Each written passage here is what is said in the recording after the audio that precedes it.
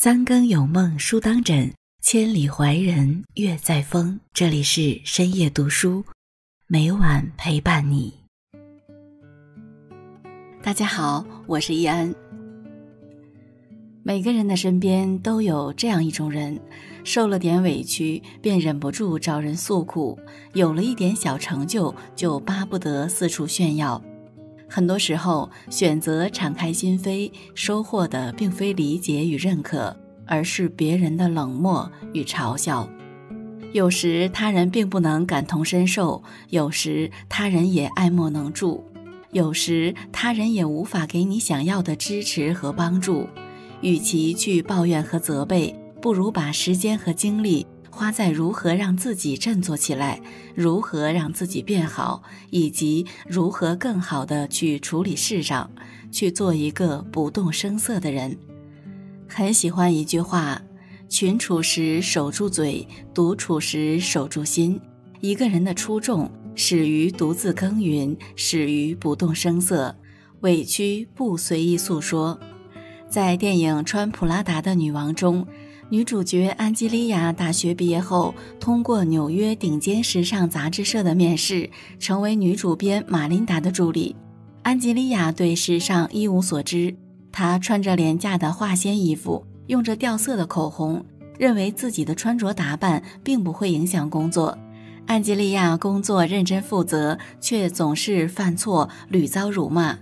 某天晚上，她送书和衣服到玛琳达的住处时，不小心打断了玛琳达和丈夫的谈话。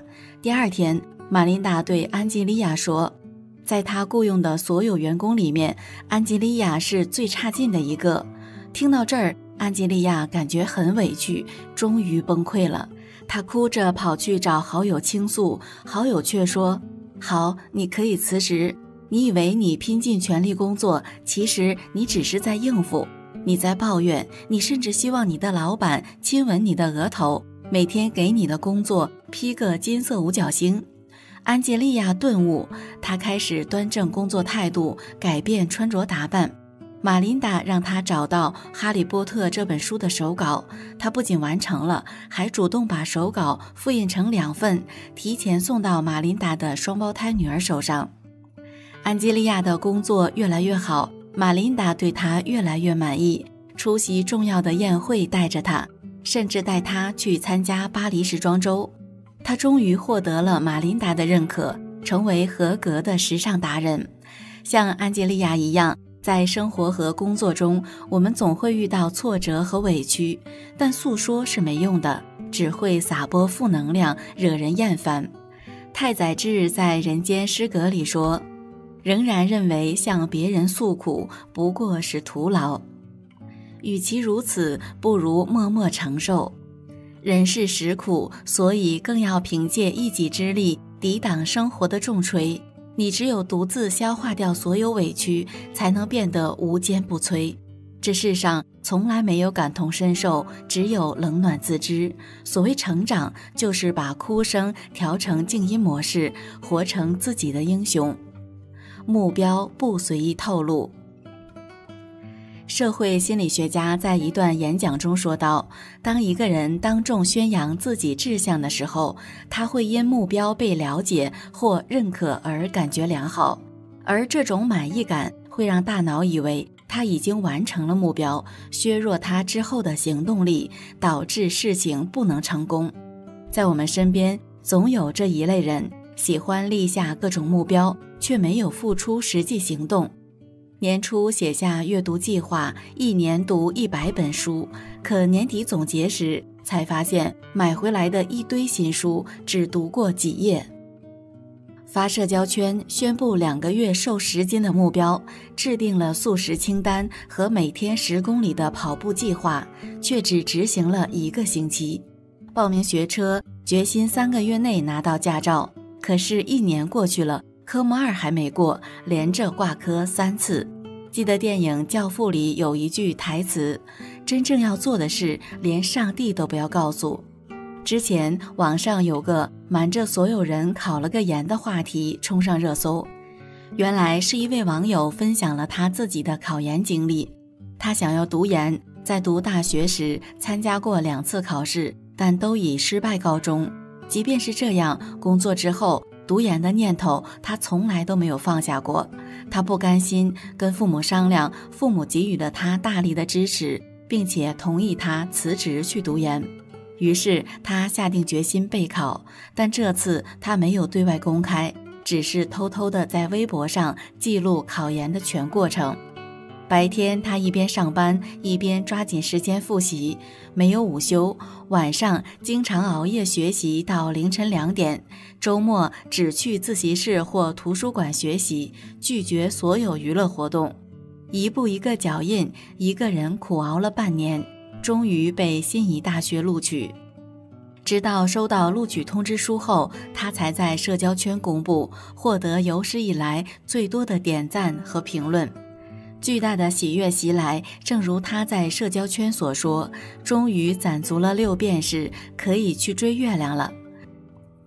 比起鲜花铺满的路途，抵达终点时的掌声更让人憧憬。努力无需广而告之，被围观的成长很辛苦，你要不动声色地奋斗，悄悄蓄力向下扎根，有朝一日蜕变重生，展翅高飞，惊艳所有人。你做3、4月的事，在8、9月自有答案。所有的默默耕耘，终将收获硕果累累。成就不逢人炫耀。曾在网上看到这样一个问题：什么样的人最惹人讨厌？有一个回答是，取得一点成就便得意洋洋，到处炫耀的人。在莫言的小说《晚熟的人》中有这样一个情节。在一次宴会上，前来赴宴的人有各行各业的精英，甚至有将军、高官。在大家刚落座准备吃饭的时候，一个中年男子突然跑到台上，抢过话筒，开始大声介绍自己。各位领导大家好，我叫金希普，是一位诗人。仅今年这1年，我就已经在全国100所大学做了巡回演讲，举办了3次诗歌朗诵会，还出版了5本诗集。听完这些话，所有人都对他投去赞赏的眼光，纷纷起身鼓掌。他们心想着，这样一个小小的县城，竟能出这么一号人物。中年男子洋洋得意，便要给大家现场作诗：大馒头，大馒头，洁白的大馒头，芬芳的大馒头，用老面引子发起来的大馒头，家乡土地生长出来的大馒头。一首馒头诗让大家大吃一惊，引起全场哄笑。一位高管见状，赶忙下令上菜，转移了话题，才结束了这场闹剧。天狂有雨，人狂有祸，人贵自知而后自省。子曰：君子泰而不骄，小人骄而不泰。一个人不管有了多少成就，都已成往事，只有将过去清零，才能走得更远。文艺女神袁泉出道20多年，演技出众，誉满口碑，受到业界的肯定和观众的喜爱。她是中国话剧100年名人堂最年轻的成员，凭借话剧《简爱》获得中国戏剧界梅花奖。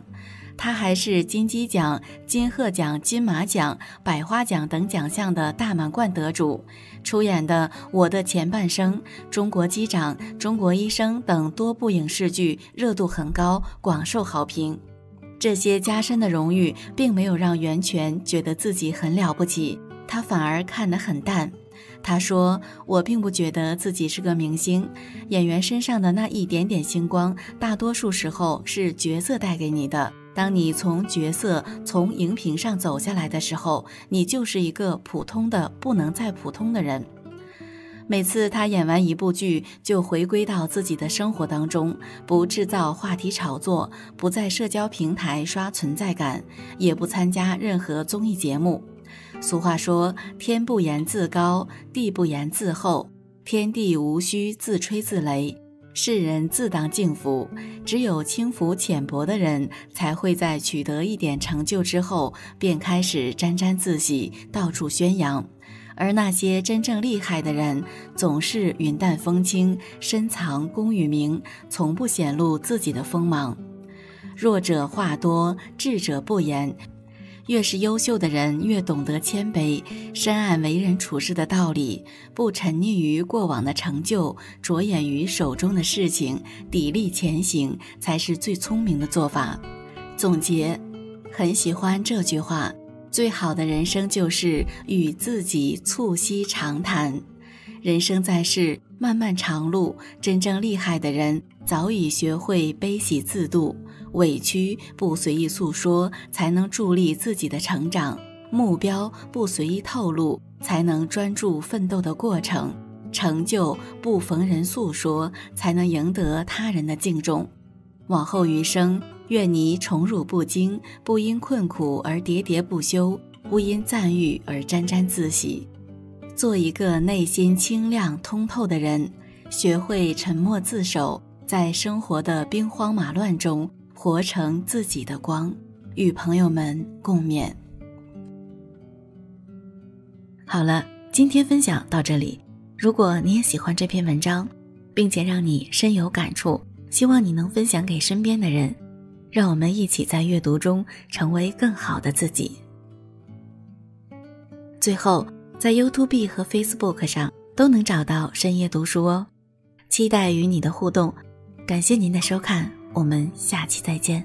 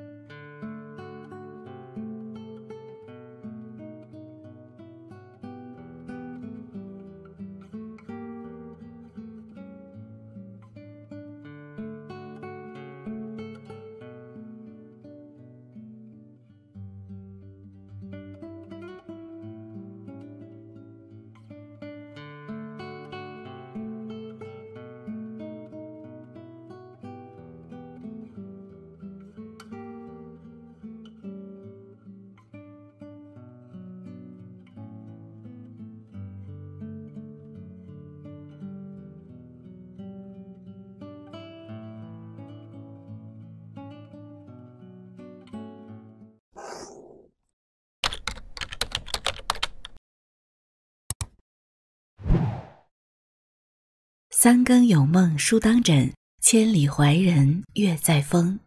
大家好，这里是深夜读书，每晚陪伴你。每个人都会老去，每个人都需要考虑自己的余生到底该怎么度过。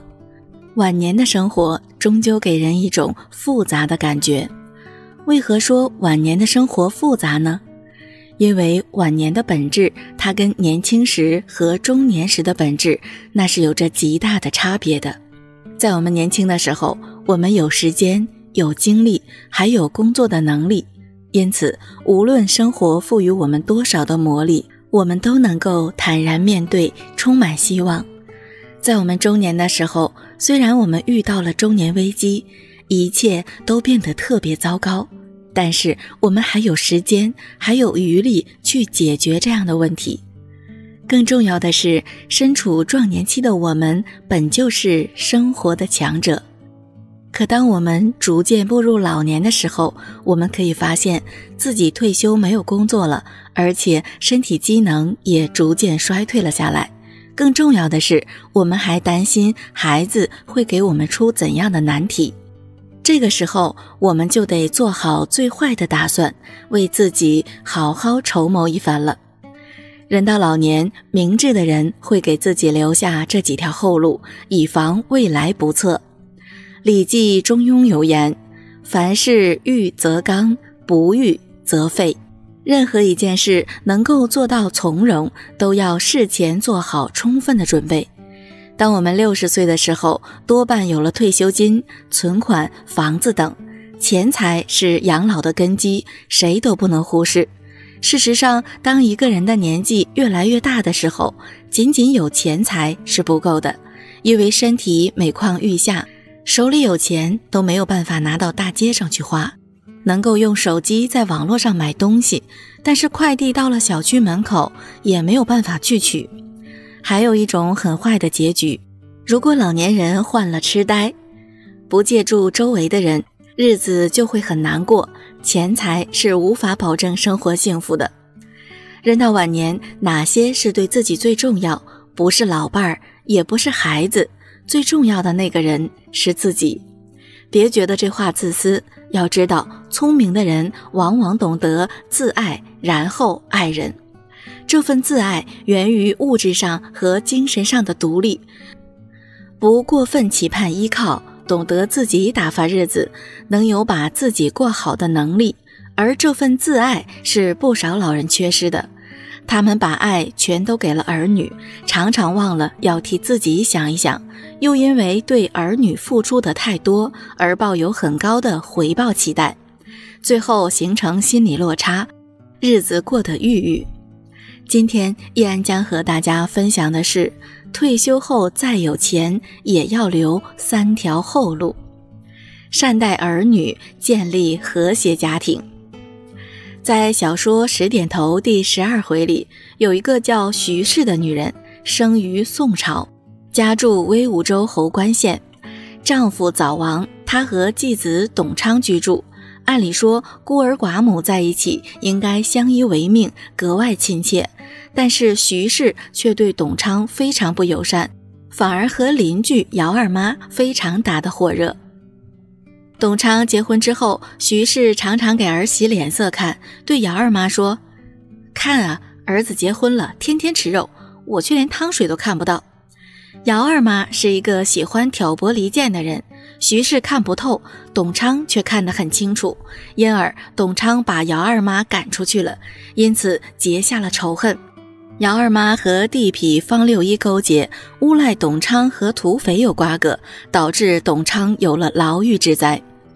就在徐氏得意洋洋的时候，忽然发现他失去了养老的依靠，姚二妈并不会为他的后半生着想。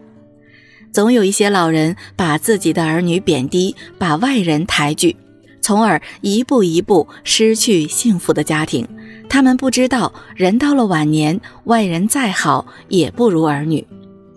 舌尖上的中国里有这样一句话：半生闯荡带来家业丰厚，儿孙满堂，行走一生的脚步，起点终点归根到底都是家所在的地方。这是中国人秉持1000年的信仰，朴素。家家都有一本难念的经，老人和儿女相处时间长了肯定会有过节，但是要加以克制，要学会包容。如果把坏的脸色给了儿女，或者对儿女的人生一直不闻不问，还和儿媳女婿结仇，日子肯定会越来越难过。真正聪明的老人一定会守住好家庭，哪怕儿女儿媳有过错，也会和颜悦色的交谈，想尽办法推崇孝道。明代思想家袁了凡的母亲李氏，儿媳请家童送了一碗鱼汤给她，家童在半路上把鱼汤喝了，但是李氏没有生气，而是告诉儿媳汤的味道不错。事后儿媳发现家童的龌龊事，对李氏说：母亲，你不应该撒谎。李氏说：我怎么能暴露别人的过错呢？显然他在包庇家童，毕竟是一个孩子。另外，一碗汤不能变成矛盾的导火索。老人还能劳动的时候，维护家庭和睦；老人走不动的时候，依靠和睦家庭。注重名节，树立善良形象。有一种人，年轻的时候奋斗不止，赚钱很厉害，到了老年喜欢唱高调，吹捧自己，常常做倚老卖老的事情，导致日子不好过。有道是好汉不提当年勇，如果一个老人始终把自己当成大家长，让所有的人都围着自己转动，就会讨嫌。如果老人做了缺德的事情，认为自己年纪大了，谁都要让着他，就会回到名声。外人看了会绕道而行，从此老人也失去了帮助。晚节不保的老人顺理成章就会晚景凄凉。聪明的老人一定会避开这一点。浏阳日报上报道过一位叫李菊梅的老人，家住淮河街道连城社区。他从退休之后一直在做好事的路上，帮助行动不便的老人买菜，给穷困的孩子送学费，带着朋友去看望孤寡老人等。这些年，他因为做好事被大家称为丁婆婆。我们能够想象到，当他到了很老的时候，需要帮助的时候，大家都愿意拉一把。人帮人，关键看人品。老人树立好形象，其实就是善有善报，为自己积福。名节重泰山，利欲轻鸿毛。人到老年也要爱惜自己的名节，自尊自爱，让晚霞灿烂，晚景更美。学会拒绝不好的人和事，既能让自己避免卷入不必要的纷争，还能卸下精神包袱，在有限的生命中活得更潇洒更自在。结交好人，加入正能量圈子。正能量是一种很神奇的东西，它可以通过朋友来传播。充满正能量的朋友，能在你失落的时候给你鼓励，能在你迷茫的时候给你指导，从此人生不一样。60岁以后，一定要有几个正能量的朋友，补充能量，积极向上。山东梆子戏《墙头记》里，张木匠拉扯2个儿子长大，但是儿子儿媳都不孝顺。张木匠的朋友王银匠看不过去了，放出风声，张木匠还留存着一些银子。看在钱的份上，2个儿子争着供养张木匠。虽然戏剧的最后2个儿子发现了王银匠的谎言，但是家风也因此得到了改变。都说人老了做减法，不要社交，不要合群，这样的观念太极端了。留下几个靠谱的人，建立正能量的圈子，就是抱团养老的格局。加入快乐的圈子，生活会更充实。很多人退休之后就找不到任何乐趣，每天无所事事的活着，就是在混吃等死。一个人闲着，一直闲着，就会废掉，看身边的人都不顺眼，看身边的事情都不感兴趣。比方说儿女回家了，他就抱怨儿女回家太少，对自己不关心；邻居家吵几句，他就觉得邻居不好相处，甚至和邻居吵架。过分悠闲的日子会让一个人变得暴躁，很快就会颓废。如果你找到了快乐的圈子，你就会被身边的人感染，也会情不自禁地笑起来。比方说加入了广场舞队伍，那么每天吃完晚饭后就准时去某个地方聚会，大家一起跳舞，有说有笑。快乐的圈子会让一个人找到快乐，会忙碌起来了。一个人忙起来就忘记了烦恼，也忘掉了年纪。加入爱运动的圈子，身体会更健康。健康歌里有这样几句歌词：抖抖手呀，抖抖脚呀，勤做深呼吸，学爷爷唱唱跳跳，你才不会老。老年人力所能及的做运动，让自己动起来，让生活变得有规律，身体健康了，快乐就更多了。健康是一个人最大的财富，对于老年人来说更为重要。健康的根本不仅仅是吃好喝好，更重要的是坚持锻炼。以前在上班没有时间锻炼，现在开始退休了，把大把的时间就应该充分利用起来，每天定好时间锻炼身体。诗人说：年少鸡鸣方就诊，老人枕上待鸡鸣。这句诗也就是要求老年人要好好休息，规范作息时间。运动的圈子会让你养成好的生活习惯，大家在一起能够取长补短，互相提醒和监督。加入有爱心的圈子，积德积福。我的一个表姑常常去街上执勤，她主要负责劝导抢过斑马线的人，让大家遵守交通规则。表姑说：我啊，多做点好事，为儿女积福。我忽然发现，有爱心的老人一脸的慈悲，看啥都顺心，看谁都顺眼。人老了，不仅要爱家人，还要爱别人，树立好的榜样，走到任何一个地方都会受人尊重。很多老年人加入了有爱心的圈子，生活充实了，也就更有成就感了。我们常常说心安是福，可是如何才能心安呢？行善积德就是好办法，主动帮助别人，一个人的心灵就会安宁。如果看到别人落难了，也不愿意伸出援助之手，那么自己回想起来就会不安，心中有愧。和有爱心的人在一起聚集，是放大正能量，是发挥余热，何乐而不为呢？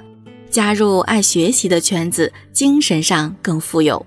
活到老，学到老。爱学习的老人一直都可以跟着时代进步，不会被淘汰。看看你的身边，有的老人对智能手机很精通，啥功能都能够搞得懂，比年轻人还厉害。有的老人拿着老年机都不知道怎么用，还常常闹笑话。同样是老人，咋就区别这么大呢？究其原因，就是爱不爱学习的问题。老骥伏枥，志在千里，烈士暮年，壮心不已。一个人在学习上不服老，就一直不会变老。年纪大小是一回事，心理上的年龄是另一回事。大部分的老人不会大器晚成，但是所有的老人都可以热爱学习，每天看看书，上网，看看时代发展，看远方的风土人情，要相信开卷有益。做一个谈笑风生的老人，内心就会散发光芒，也能够为儿女的事业发展出谋划策，真正老有所为。一个人的长度是有限的，但是宽度是无限的。到了什么年纪，就做适合这个年纪的事情，用自己的正能量感染别人，也接受别人的感染。对于命苦的老人，我们常常用孤独终老这个词语来形容，因为命苦的老人是孤独的，一直是形单影只，默默无言的样子。命好的老人懂得加入集体，善于与人交往，在合适的圈子里混得如鱼得水。古人说亲君子远小人，并没有说看到任何人都爱理不理。聪明的老人会主动联系周围的人，并且形成一些惯例。比方说，老人每天都会主动邀请小区里的大爷大妈去买菜，大家一起上街，其乐融融。如果老人某一天没有出门，大爷大妈们马上就会警觉起来，甚至去敲一敲老人的门，或者打个电话，意外的情况就能避免了。身为老年人，要更懂得精简周边的交际圈，无论亲疏还是远近，都在精简的范围之内，由此晚年的交际圈才会至真以及至纯。智者谋局，愚者谋事。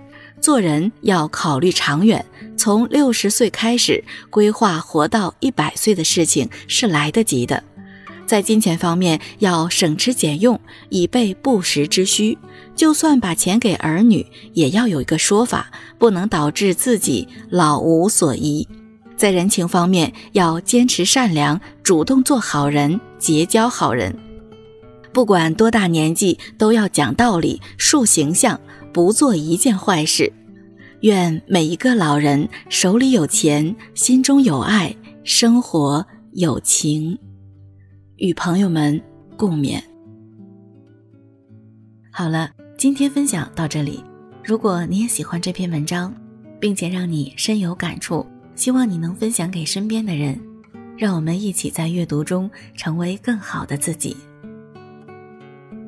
最后，在 YouTube 和 Facebook 上都能找到深夜读书哦，期待与你的互动。感谢您的收看，我们下期再见。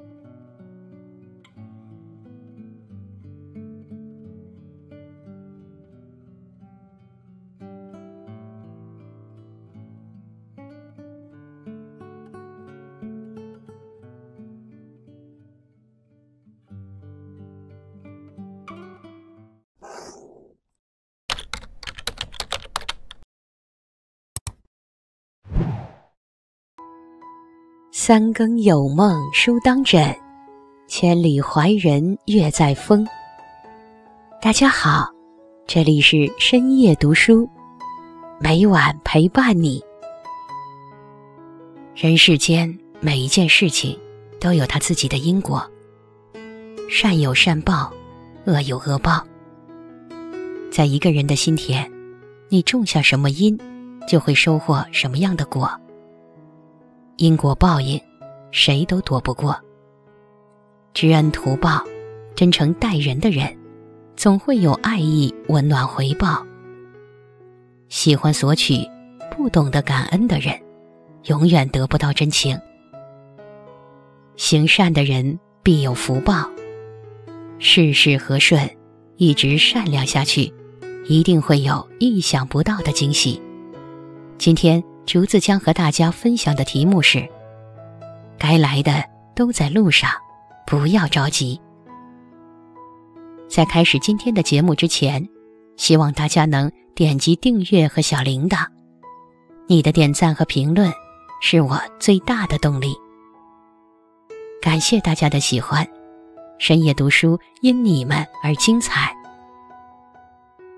所谓前世今生，所谓因果轮回，人生在世，福也好，祸也好，该发生的事终究会发生，逃不了也躲不掉。不要着急，不要悲伤。我们能做的就是尽心做好自己，其他的都交给上天。该来的都在路上。过去的都会过去，请相信一切都是最好的安排。廖凡四训中说，从前种种，譬如昨日死；从后种种，譬如今日生。意思是说，过往种种如同昨天已成为过去，未来种种当作从今天重新开始。著名作家史铁生大半辈子都在生病中度过。提起生病一事，他自嘲，我的职业是生病，业余写点东西。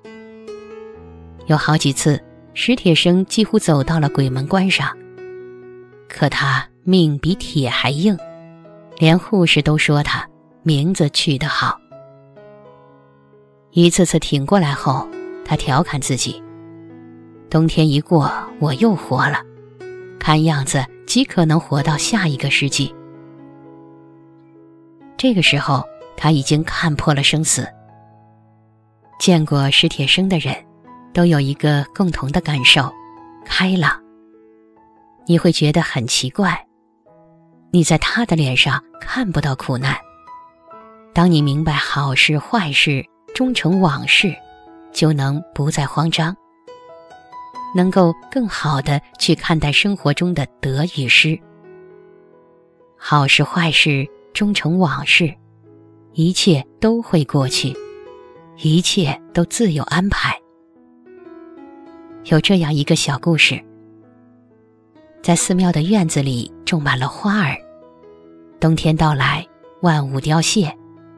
小和尚看见师父在打扫落在地上的残花，失望地问道：师父，您看着满地的落花就不难过吗？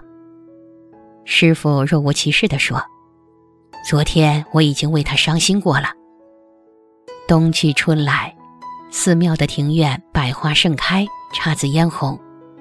小和尚欣喜不已，却发现师父依旧很淡定，疑惑地问道：师父，您不是最喜欢花了吗？可院子里的花都开了，怎么不见您开心呢？师父听了徒弟的话，笑着说：因为昨天我已经为他开心过了。春有百花，秋有月，夏有凉风，冬有雪。世间万物不断变化，不断更新，我们也应该试着接受看淡，试着改变。因此不必太在意生命中的起起落落，物是人非也好，曲终人散也罢，离开就意味着有新开始，也许是一个新的机会，也许是一段新的感情。生活中，人们往往因为错过而感到遗憾、惋惜，但其实，人生的玄妙常常让人出乎预料。万物都有定数，无论什么时候，你都要相信，你现在所经历的都是上天最好的安排，该来的都在路上，你只需尽心尽力做好自己。泰戈尔曾说，你今天受的苦、吃的亏、担的责、扛的罪、忍的痛，到最后都会变成光，照亮你的路。一个赶路人，赶路途中看到一个为渡河苦恼的婆婆，她心生善意，即使已筋疲力尽，还是帮婆婆过了河。但是婆婆在到达岸上后，连声谢谢都没说就走了。赶路人后悔帮了婆婆，转身继续赶路。就这样，赶路人赶了几个小时的路，而就在他快要累倒的时候，一个骑马的年轻人追上了他，递给了他一大包干粮和水，还把马也交给了他。原来这个年轻人是那位婆婆的侄子，特意送来东西以感谢赶路人的善举。为人处事，不必着急得到所有的答案，有时候你需要耐心等一等。万法缘生，皆系缘分，有缘而来，无缘而去。前世种下的因，才有了今生注定的果。来世注定的果，正是今生种下的因。我们所经历的一切，都有它的意义，无需逃避，无需拒绝，笑着面对，不去埋怨。遇到的人善待，经历的事尽心，别着急，别慌张，生命总会给你一个答案，过去的都会过去，该来的都在路上，一切都是刚刚好。看淡爱恨，世间上最难的事其实是做自己。我们总是因为太在意他人的眼光而改变了自己原有的样子，戴上厚厚的面具，假装微笑，心底却并不是真正的快乐。爱也好，恨也罢，别人的看法其实都没那么重要。你做的任何一件事都不会让所有人都满意。既然如此，何不放松心情，卸下负担，做回那个洒脱单纯的自己，而不是别人嘴里的甲乙丙丁。走自己的路，别人爱怎么说就怎么说。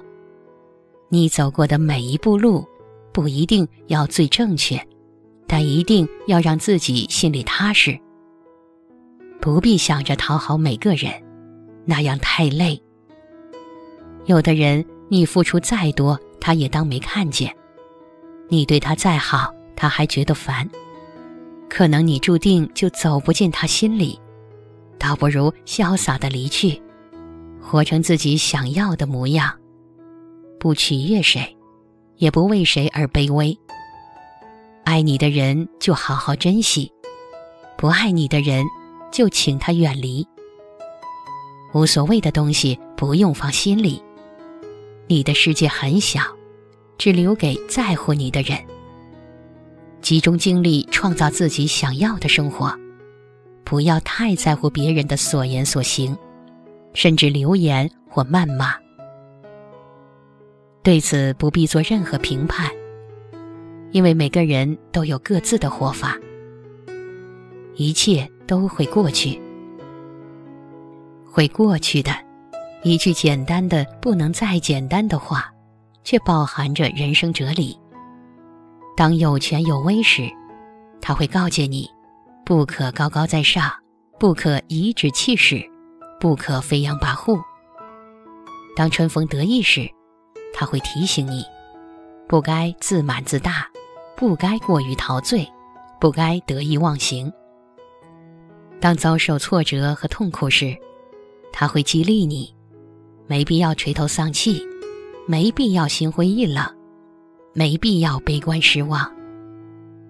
日复一日的忧伤会给我们留下一张苦大仇深的脸，令自己生厌，而持续的快乐会让我们的人生变得明媚，让每个日子都闪闪发光。所以强者与弱者的区别不在于没有悲伤，而是在于排遣不良情绪的速度和质量。从旧情绪里越早抽身出来，我们就能越早为自己的人生争取越多的奋斗时间。沉浸在旧情绪里难以自拔，会让我们错失眼前该抓住的，徒生懊恼。当有权有威时，他会告诫你，不可高高在上，不可颐指气使，不可飞扬跋扈。当春风得意时，他会提醒你，不该自满自大，不该过于陶醉，不该得意忘形。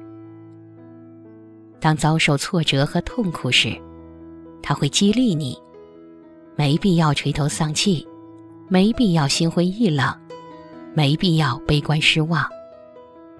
一切都会过去，一切又都将开始。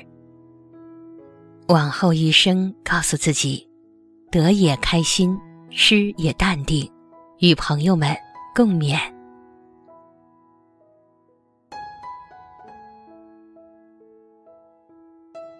好啦，今天分享到这里。如果你也喜欢这篇文章，并且让你深有感触，希望你能分享给身边的人，让我们一起在阅读中成为更好的自己。最后，在 YouTube 和 Facebook 上都能找到深夜读书哦。